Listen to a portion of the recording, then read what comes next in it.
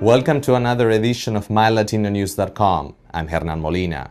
In the wake of yet another scandal for the Bush administration, all of us in America can't help but wonder what other facts are hidden from public view under the rags of this White House.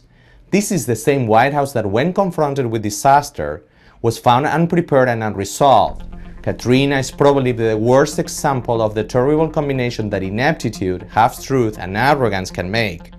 This is also the same administration that chose to play politics with the careers of 6 U.S. attorneys just because they prosecuted corrupted legislators and a very influential lobbyist who thought himself as untouchable due to his very fluid connections with senior Bush staffers.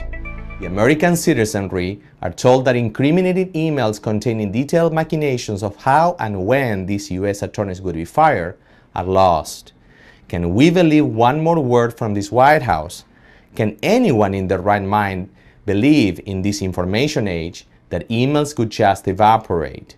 The answer is obviously not. Servers at the White House and anywhere else back up information periodically, and these backups could be as damaging as the tapes that led to Nixon's ouster. Fortunately, the American people elected a new Congress and gave a majority to the opposition. Democrats now have powers that include subpoena issuing authority and could force White House staffers to the witness stand.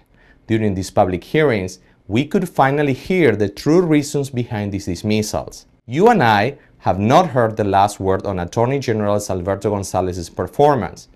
Mr. Gonzalez is believed by many to have played a pivotal role on the dismissal of these U.S. attorneys, and it's very likely that he will be asked to provide facts under oath and push him closer to the edge. Fortunately, America has one of the strongest and most reputable justice systems in the world, and its 200+ years of independent judicial process might show us that light and justice could be at the end of this long tunnel. For MyLatinoNews.com, I'm Hernan Molina.